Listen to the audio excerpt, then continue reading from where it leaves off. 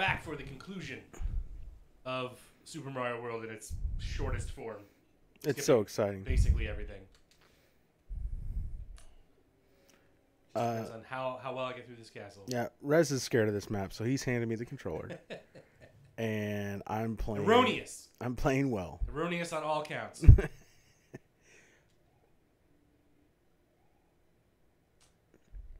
is more challenging, though, as I'm trying to remember. Yes. And I may have to... There's different ways to go through this, so... I'll tell you what, this part, though, is going to get easier by floating. Yeah. If I remember correctly, you've got the 1 through 4. You saw those numbers? Yeah.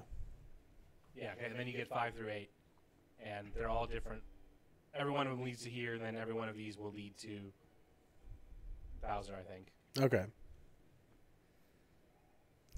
What you doing in here, Chuck? A riled Raphael. Oh, man. Oh, no. Not another ornery Otis. Oh, it's a whole pack of them. Oh, no. Oh, no. Oh. Oh. Get out of there. I was going to say a gaggle of grumpy Gregs or something like that.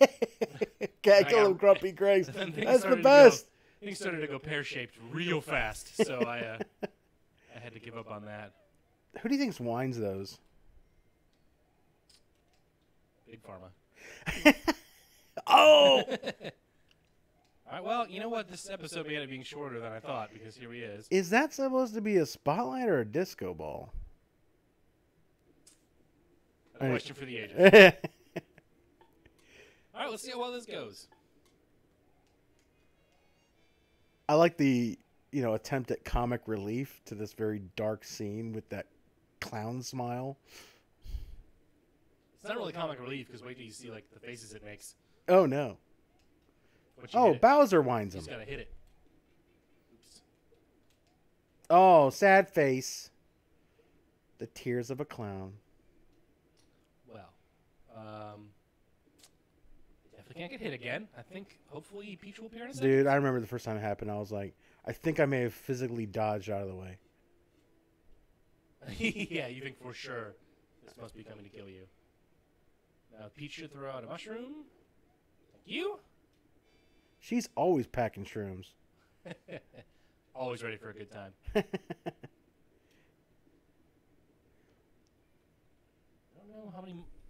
I think there's 3 of these. I thought. Where did that I don't come know from? where he's got room for any of this.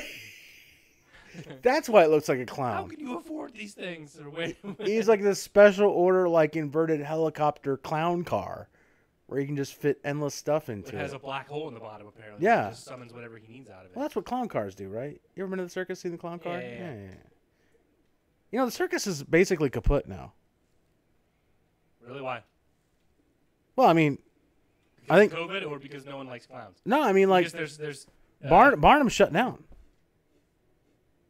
Barnum and Bailey shut down because I saw it the first time I took my my oldest daughter to the circus. There were all these animal rights activists protesting. Oh, I see. And they had to get rid of all elephants and all animals basically, and they just ended up not being able to draw the crowds they used to. So it's like, okay, the animals are I think that's game. free. Hey, nice job. Okay, so that went faster than I expected. I didn't expect to one-shot it, but I one-shotted it. Oh yeah, you did. Nice. Is this the first high-res Peach we've seen? Oh, finally some sugar. She's always in another That's castle. all it's gonna get though. It's always on a cheek. Not really much sugar. It's always a cheek plant. I think she got a little stash on the lips there. I think so. I think she. Okay, Oh wait. Oh. How fast do you think a 5-year-old can read? Well, this is cause for celebration. I mean, Mario was so confident that he had those queued up, ready to go. He's like, all right, after I beat the boss, and kiss, and she goes in for the stash. He pointed at all the other Yoshis you saved from the castles, technically, and they're like, hit it! Yeah. Or it's actually the Yoshi eggs that he's lighting on fire that blow up and turn into... Oh, it's credits. Yeah, that was it. All right. So I'm not sure what to do with this episode. We might have to just talk it out here for a little bit at the end. Or... Well, I got to see the credits where they introduce all the baddies. Right? Oh, yeah. We're going to get to all that for sure. Yeah. That's coming, right? Oh, yeah. I mean, we're in the credits. Mm-hmm. All right. So while the credits are running, I'm going to make a record here. Can I talk about this? Sure. Yeah. All right. My good friend Rez saved me the last beer he had made by Westbrook Brewing Company. And they're not a sponsor or anything, but I'm just telling you, this is so Would good. accept sponsorship. If you guys like a Goze, that's how you say it, right? Goze. Yeah. Goze. This is a key lime pie Goze from Westbrook Brewing Company, and it is delicious. It's Goze, not Goze. It's not French. It's German. It'd be a German. Goze. I'll say Goze. Goze. Yeah. All right. Citrusy, sour, delicious. It tastes like sour, like key lime pie in a can. I love key lime pie. And it'll get you drunk. I love beer. It'll get you drunk. Do you like drinking? Hell, you like drinking. Who the hell don't? And if you're like me, you like to get bent just as fast as possible. What's so funny about that sketch now is like it wouldn't even make sense. Because do they really know who Aunt Jemima is? Wait, it's still called Aunt Jemima. Her face is just gone, right? Well, it's Uncle Jemima's mashed liquor. Right, but on the syrup. Yeah, you might remember my wife. Aunt Jemima with a pancake. You're welcome. I didn't save any of you. I saved one Yoshi. The rest of you are languishing in your castles with... Here we go. The Parabomb, the Paragoomba, the Fish and Lakitu, the Spiny, the Bomb, the Wiggler. You're not really going to read all of them, are you? I intend to. I want to commit to memory. Rez is reaching for a beer. Amazing Flying Hammer Brother, Super Koopa, Jumping Piranha Plant, Charging Chuck, Volcano Lotus. Get a beer while this is happening, then.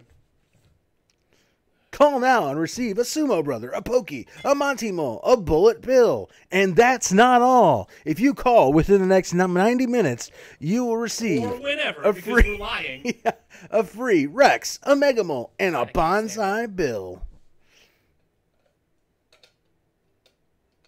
We have a special offer for our Gamertarians listeners. You get a Dino Rhino, a Dino Torch, and the Koopas. He'd struggle with the bottle opener. You get a Spike Top, a Swoopers, a Buzzy Beetle, a Blarg. Blarg's one of my favorites. I forgot about his name. Blarg. You get Blurps. You get Porky Puffer. You get an Urchin. You get Rip Van Fish. Torpedo Ted. Yeah, Sleepy Joe. Oh my gosh. Boo Buddies, Fish and Boo, the Big Boo, and Eries.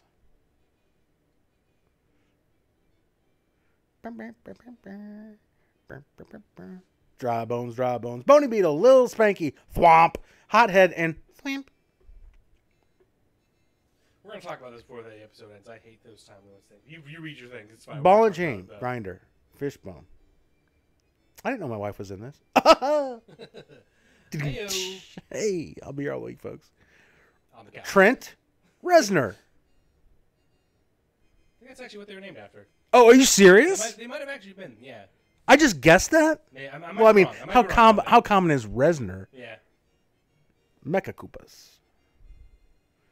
I mean, does a wind-up toy really get to be called a mecha? Oh, Roy Koopa, Wendy Koopa, Larry Koopa, Ludwig von Koopa, Iggy Koopa, and a cast of thousands. Lemmy, I don't know. Yeah, see, I think it might actually be because some of those, all the American names for those come from, I mean, the American people named them.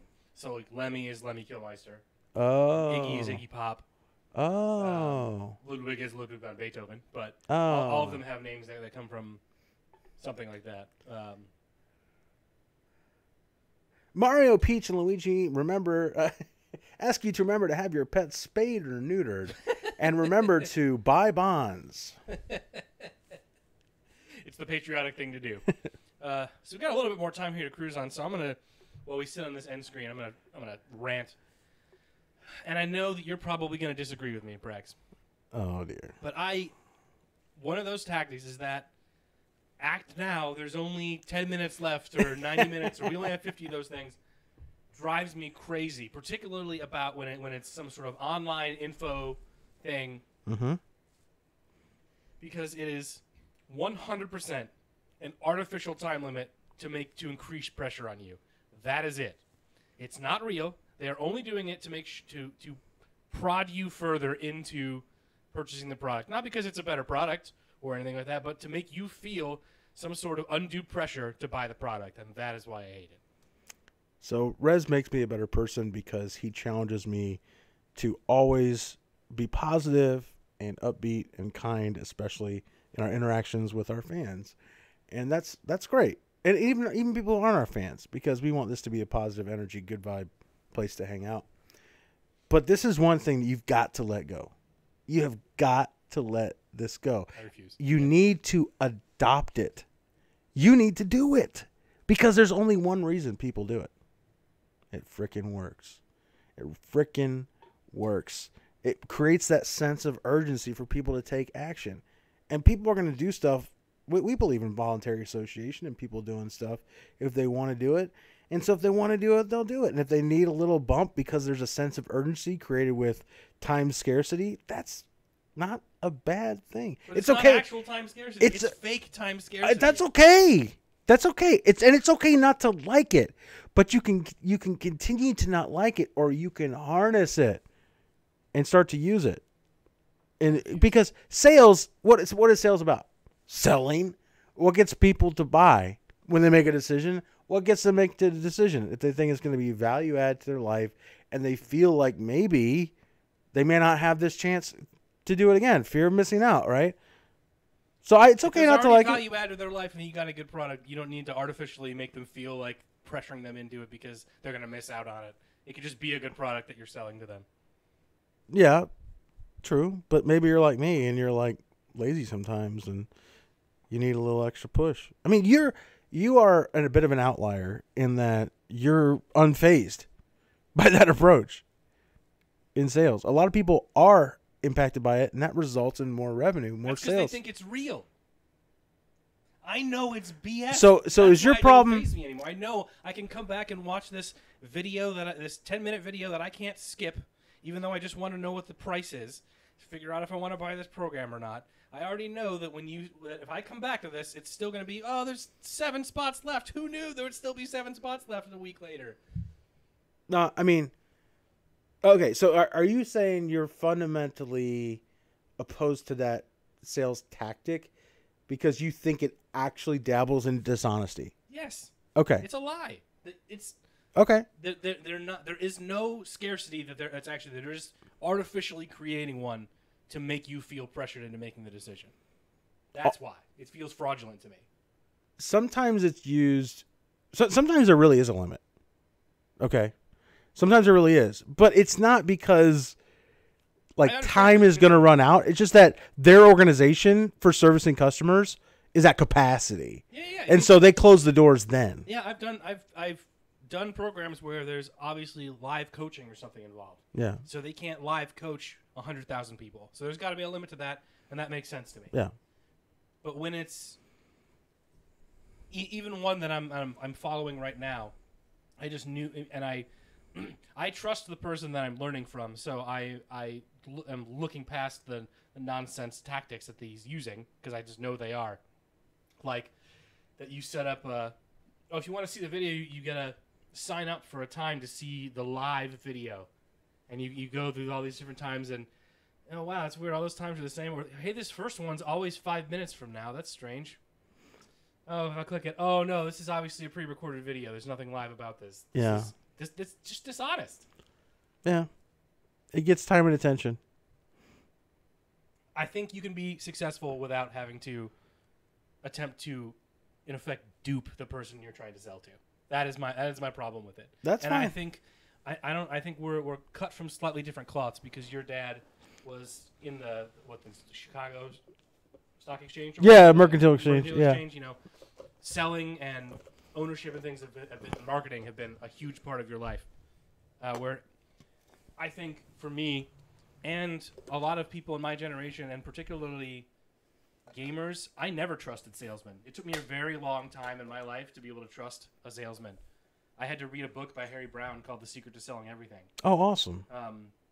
Or something like that. That just is more about if you're selling to say, like, I'm trying to figure out what you want and give you what you want. Yeah, value. Yep. And give you that value. When I grew up, and I think the way most people grow up when you just get a regular standard education is salesmen are it's all used car salesmen. It's all people who are just trying to screw you to make a buck off of you. Yeah. That's how I grew up viewing selling, and how most people, I think, view it, particularly in my generation. So it's important to not come off as fake or pretending I really like something to push it, or using fake tactics like that to pressure people, because I think that will turn away people. I think right now it still works because the boomers have all the money and it works on boomers. But I think in the next 10 to 20 years or so, I don't think it's going to work anymore. And people are going to have to change their marketing tactics. Interesting. Because it's not going to work on millennials. If 10 to 20 years from now it's still working, I will shamelessly use it. All right. and the reason from now you might shamelessly yeah, right. With the right products. Right. And the reason is because, like, ultimately, if I believe in my product, which I will only sell something I believe in, I do think it's dishonest to sell something that you know is bad. Mm-hmm. But if I really believe in my product, then I really won't care how people get to that value. If they get it and they benefit from it, then it's been a win-win. And if I push people like you away who feel pressured and put off by that tactic, my guess is people only do that because the net sales they get using that tactic, even if they lose people who are pushed off by it. Right now, like you said, demographics can change. Selling methods can change according to consumer preferences over time. I don't prefer that method, but my guess is the only reason so many of these guys use it is, and like you said, like the non-skippable video and all that stuff. It's because in sales, they also teach you, like, if you can't get people's attention, you can't make your value proposition. You can't make people say, I want that. I won't buy it. Yeah, which is, I can't tell you professionally how many sales demos I go to that could have easily have been, like, to save him time or whoever's pitching me on it. They could have played me some canned presentation. What I'm getting is not better. No, that's not true. I can ask questions at the end, I guess, is what makes it better for a lot of demos that I go to. But for the most part, I'm doing it because they got a calendar invite, and I know that they'll be there live, and it's like out of kind of human to human respect that I'm going to be there. I'm going to show up, even though I got other stuff to do. I'm going to open this beer if I can. This red oak. Oh yeah. Red Oak Bavarian Amber Lager. Sorry, was that adequate discussion for you? No, yeah, I think that was good. And you know what? Hopefully someone we'll get some comments, see where people stand, and then we'll know how people think about it. Yeah. So however you guys feel about this thing, tell me which side you pick. The Rez side, which is the right one, or the Prax side, which is obviously the wrong one. But whichever one. If you want to be on the right or the wrong side, that's fine. Yeah. Let me know. Let us know. In the next 4 hours, if you comment, we'll get back to you the next on that. 50 people to comment. Yeah, the next 50 people to comment. We'll get a response. But after that, we're closing the comment section. So I'm just going to comment on people who comment forever. Because I want engagement and I like you. In the meantime, don't forget to love the game. And hate the state. Peace out, guys.